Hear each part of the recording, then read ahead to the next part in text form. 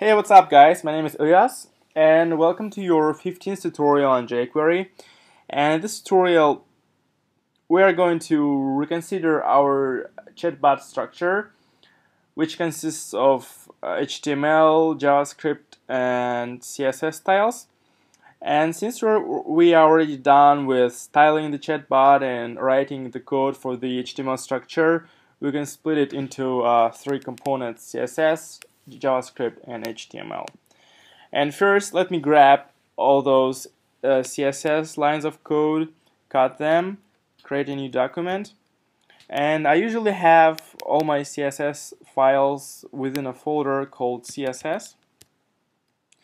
And let's just call it style.css and paste the contents to this file and close it. And after you do that, make sure you can actually get rid of this style, by the way. Make sure you link to the CSS file, otherwise your document will look like this. So this is how an HTML page looks like without any styles. And in order to link, you just say you just create a new link tag, and this href property stands for the path to this CSS file we are going to append, which is css/style.css, and we can check it looks better. And now let me grab all those JavaScript lines of code, cut them, create a new document, and go to the folder JS, and JS stands for JavaScript, and we already have jQuery inside of this folder, and I will name my file script.js.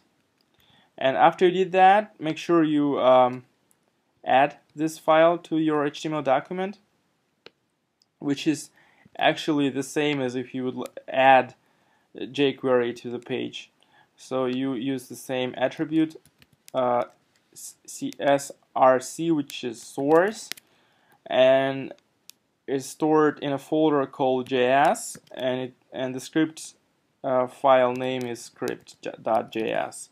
So now we pretty much have splitted our HTML document into three components, and now we see HTML, and then we have the CSS, and we also have the JavaScript. And as I said, we're already done with styling it, so we can close the CSS, and I don't think we are going to make some big changes to the index.html file, so we can already close it. And now we can focus on the script.js. Yeah, and the next thing I want to do is the following. You know, we still have this issue that the chatbot rewrites the previous messages, and we don't want to have that. So what I want to do, I want to after I say my name, I want to still see the chat history. And remember, we use this brief state in the previous tutorials so that we can append the history before the new messages, and we can actually get all this brief state thanks to the function called send message.